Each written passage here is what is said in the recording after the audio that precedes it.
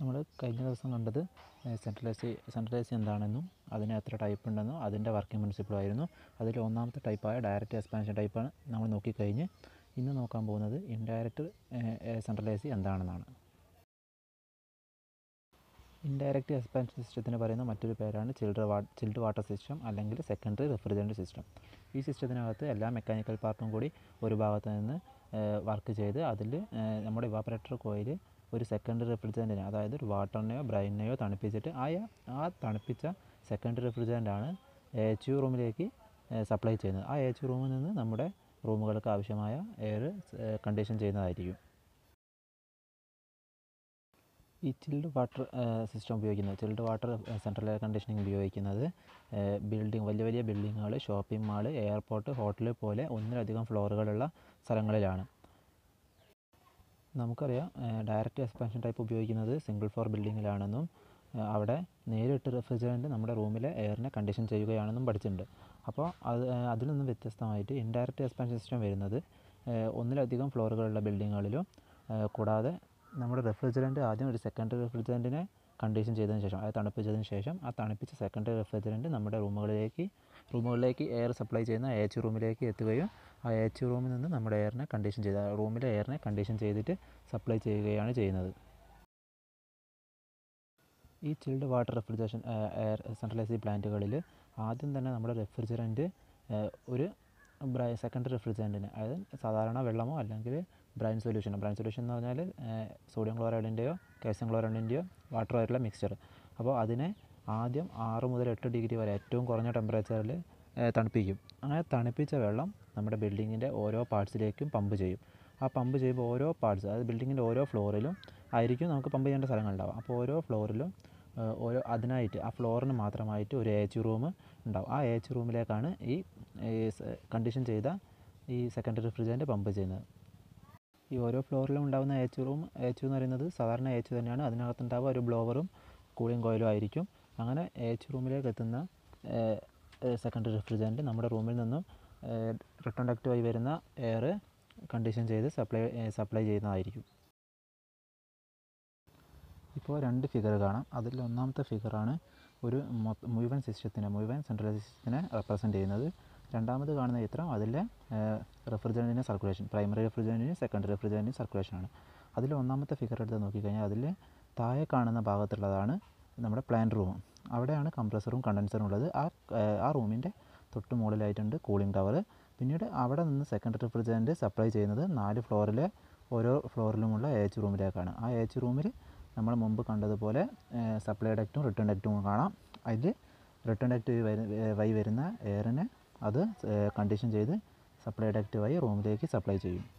രണ്ടാമത്തെ ഫിഗർ എന്ന് പറയുന്നത് അതിലുള്ള പ്രൈമറി റെഫ്രിജറൻറ്റ് പോകുന്ന സർക്യൂട്ടും സെക്കൻഡറി റെഫ്രിജറൻറ്റ് സർക്യൂട്ടുമാണ്. പിന്നെ കൂടാതെ അതിലുള്ള ഓരോ മെക്കാനിക്കൽ പാർട്സുകളും ഇലക്ട്രിക്കൽ പാർട്സുകളും അടയാളപ്പെടുത്തിയിട്ടുണ്ട്. അത് ശ്രദ്ധിച്ച് നോക്കിക്കഴിഞ്ഞാൽ മനസ്സിലാവുന്നതാണ്. നമ്മൾ direct expansion സിസ്റ്റത്തിനെ 3 ഭാഗങ്ങളാക്കി തിരിച്ചിട്ടുണ്ടായിരുന്നു: plant room, air handling room, air condition room. അതുപോലെ നമ്മുടെ ഈ ഇൻഡയറക്റ്റ് സിസ്റ്റത്തിനെ എത്ര ടൈപ്പാക്കി തിരിച്ചിട്ടുണ്ടെന്നാണ് അടുത്ത് നോക്കാൻ പോകുന്നത്. ചിൽഡ് വാട്ടർ സിസ്റ്റത്തിലെ ഒന്നാമത്തെ ഭാഗമാണ് പ്ലാന്റ് റൂം.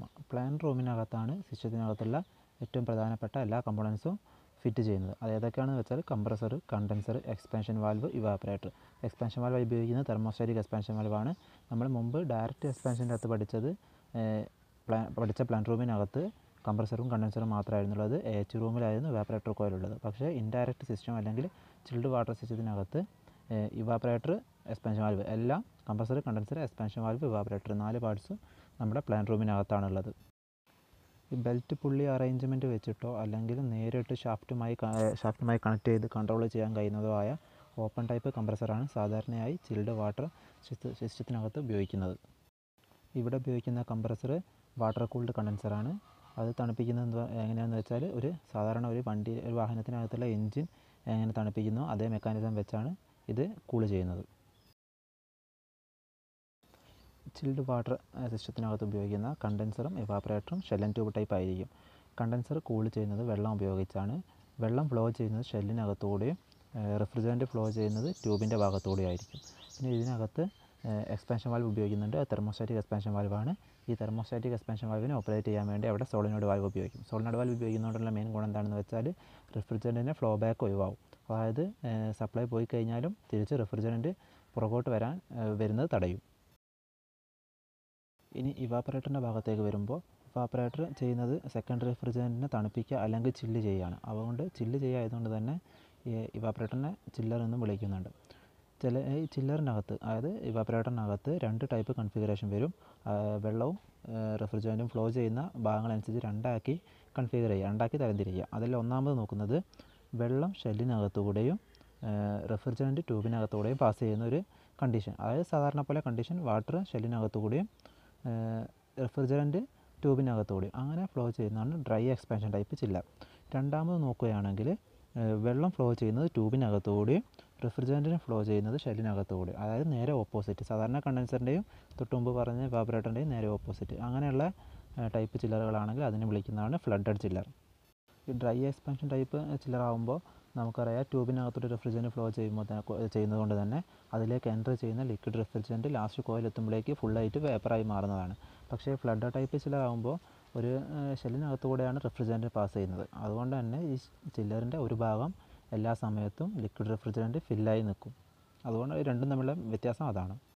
ഈ ചില്ലർ ഉപയോഗിച്ച് തണുപ്പിക്കുന്ന സെക്കൻഡറി റെഫ്രിജറൻറ്റിനെ നമുക്ക് കണ്ടീഷൻ ചെയ്യേണ്ട റൂമുകൾ, അതായത് ബിൽഡിങ്ങിൻ്റെ കണ്ടീഷൻ ചെയ്യാത്ത റൂമുകൾ വരുന്ന ഓരോ ഭാഗത്തേക്കും പമ്പ് ചെയ്യും.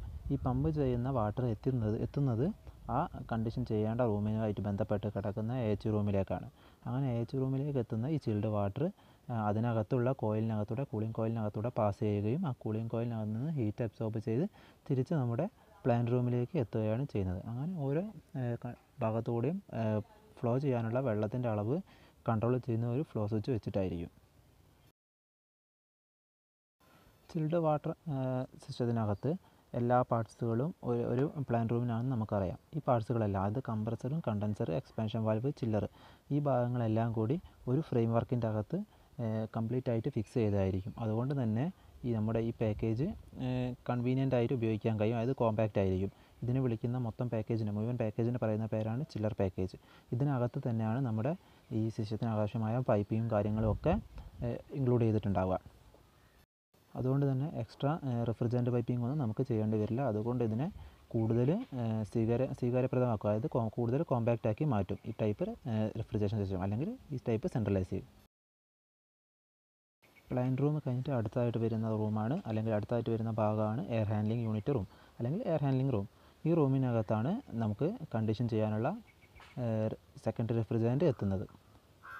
ഡയറക്റ്റ് എക്സ്പാൻഷൻ സിസ്റ്റത്തിനകത്ത് ഒരു ഫ്ലോറിനകത്ത് ഉപയോഗിക്കാൻ വേണ്ടി മാത്രമായിരുന്നു ഉപയോഗിച്ചത്. അതുകൊണ്ട് തന്നെ ഒരു AH റൂം മാത്രമായിരുന്നു ഉള്ളത്. പക്ഷേ ഇതിനകത്താകുമ്പോൾ നമുക്ക് ഓരോ ഫ്ലോറിനുമായിട്ട് ബന്ധപ്പെട്ട് ഓരോ AH റൂം ഉണ്ടാകുന്നതാണ്. ഈ AH റൂമിനകത്ത് ഉണ്ടാകുന്ന പാർട്സാണ് cooling coil, air filter, blower. കൂടാതെ മുമ്പ് നമ്മൾ പഠിച്ചതുപോലെ തന്നെ 2 ഡക്റ്റ്, സപ്ലൈ ഡക്റ്റും റിട്ടേൺ ഡക്റ്റും ഈ റൂമിനകത്ത് തന്നെ ഇൻക്ലൂഡ് ചെയ്യുന്നതാണ്. നമ്മൾ പ്ലാന്റ് റൂമിൻ്റെ കാര്യം നോക്കുമ്പോൾ പറഞ്ഞതാണ് കണ്ടീഷൻ ചെയ്യാൻ വേണ്ടിയുള്ള സെക്കൻഡറി റെഫ്രിജറൻറ്റ് എത്തുന്നത് എയർ ഹാൻഡ്ലിംഗ് റൂമിലേക്കാണെന്ന്, അല്ലെങ്കിൽ എയർ ഹാൻഡ്ലിംഗ് സിസ്റ്റത്തിനകത്തേക്കാണെന്ന്.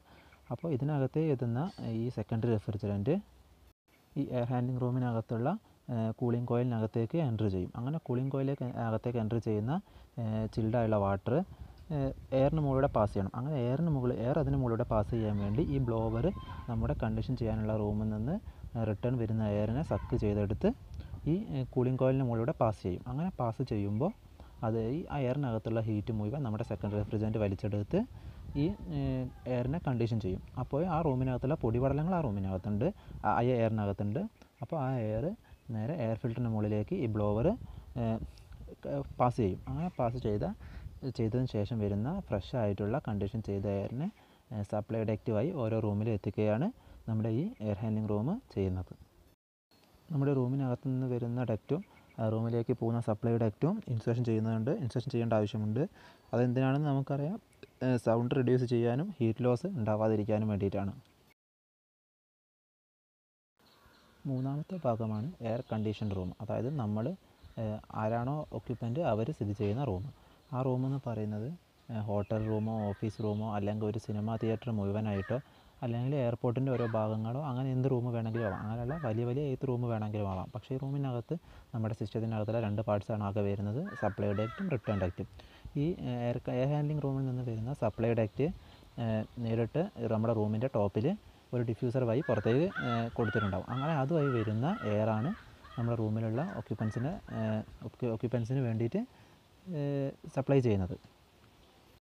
അങ്ങനെ റൂമിലേക്ക് വരുന്ന ഈ കണ്ടീഷൻഡ് എയർ നമ്മുടെ റൂമിലുള്ള ഓക്യുപ്പൻസിൻ്റെ ശരീരത്തിൽ നിന്ന് അല്ലെങ്കിൽ എന്താണോ എക്യുപ്മെൻറ്റ്, ആ എക്യുപ്മെൻറ്റിൻ്റെ അകത്ത് നിന്ന് ഹീറ്റ് വലിച്ചെടുത്ത് ഹോട്ട് എയറായി തിരിച്ച് നമ്മുടെ റിട്ടേൺ ഡക്റ്റിലേക്ക് പോകും. അങ്ങനെ റിട്ടേൺ ഡക്റ്റ് എത്തുന്ന എയറിനെ എയർ ഹാൻഡ്ലിംഗ് റൂമിലുള്ള ബ്ലോവർ വലിച്ചെടുത്ത് വീണ്ടും കണ്ടീഷൻ ചെയ്ത് റൂമിലേക്ക് സപ്ലൈ ചെയ്യും. ഡയറക്റ്റ് എക്സ്പാൻഷൻ സിസ്റ്റത്തിനകത്ത് ആകെ 3 പാർട്സ് ആയിരുന്നു ഉള്ളത്, പ്ലാൻ റൂമും എയർ ഹാൻഡ്ലിംഗ് റൂമും എയർ കണ്ടീഷൻ റൂമും. പക്ഷേ നമ്മുടെ ഇൻഡയറക്റ്റ് സിസ്റ്റത്തിലേക്ക് വരുമ്പോൾ ഒരു പാർട്ട് എക്സ്ട്രാ ഉണ്ട്, കൂളിംഗ് ടവർ. കൂളിംഗ് ടവറിനെ കുറിച്ച് നമ്മൾ മുന്നേ പഠിച്ചതാണ്. ഇത് ചെയ്യുന്ന എന്താണ്, ഇതിൻ്റെ വർക്കിംഗ് എന്താണെന്ന് നമുക്ക് ഇപ്പോൾ നോക്കാം. സിമ്പിൾ വർക്കിംഗ് നോക്കാം. ഈ കണ്ടൻസർ, നമ്മുടെ ഈ സിസ്റ്റത്തിനകത്തുള്ള കണ്ടൻസർ എന്ന് പറയുന്നത് വാട്ടർ കൂൾഡ് കണ്ടൻസറാണ്. അങ്ങനെ ഈ വാട്ടർ കൂൾഡ് കണ്ടൻസർ ആയതുകൊണ്ട് തന്നെ റെഫ്രിജറൻറ്റിനകത്തു നിന്നുള്ള ഹീറ്റ് വലിച്ചെടുത്ത് ഉപയോഗിക്കുന്ന വെള്ളം പെട്ടെന്ന് ചൂടാവും. ആ ചൂടായ വെള്ളം വീണ്ടും സർക്കുലേറ്റ് ചെയ്ത് ഉപയോഗിക്കാൻ നമുക്ക് കഴിയില്ല. അങ്ങനെ ചൂടായ വെള്ളത്തിന് എന്ത് ചെയ്യണം, വീണ്ടും നോർമൽ കണ്ടീഷനിലേക്ക് കൊണ്ടുവരണം. അതിനുവേണ്ടി നമ്മൾ ഉപയോഗിക്കുന്ന ഒരു പാർട്ടാണ് cooling tower. Cooling tower fit ചെയ്യുന്നത് പ്ലാൻ റൂമിൽ നിന്നും പുറത്തായിരിക്കും, അല്ലെങ്കിൽ കൺവീനിയൻ്റ് ആയിട്ടുള്ള മറ്റൊരു സ്ഥലത്തായിരിക്കും.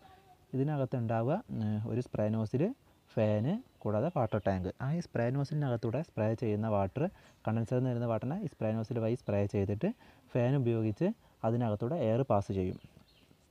അങ്ങനെ എന്ത് സംഭവിക്കും, ഈ വെള്ളത്തിനകത്തു നിന്നുള്ള ഹീറ്റ് ആ എയർ വലിച്ചെടുത്ത് പുറത്തേക്ക് പോകുന്നതായിരിക്കും. അപ്പോൾ നമ്മുടെ ഈ വാട്ടർ നോർമൽ കണ്ടീഷനിലേക്ക് വരികയും അങ്ങനെ കണ്ടീഷൻ ചെയ്ത വെള്ളത്തിനെ വീണ്ടും കണ്ടൻസറിലേക്ക് പമ്പ് ചെയ്യുകയാണ് ഈ കൂളിംഗ് ടവർ ചെയ്യുന്നത്. നമ്മുടെ കംപ്രസറും വാട്ടർ കൂൾഡ് ആയതുകൊണ്ട് തന്നെ അവിടെ ഉപയോഗിക്കുന്ന വെള്ളത്തിനെ തണുപ്പിക്കാൻ വേണ്ടി നമുക്കിവിടെ കൂളിംഗ് ടവർ ഉപയോഗിക്കാൻ കഴിയും.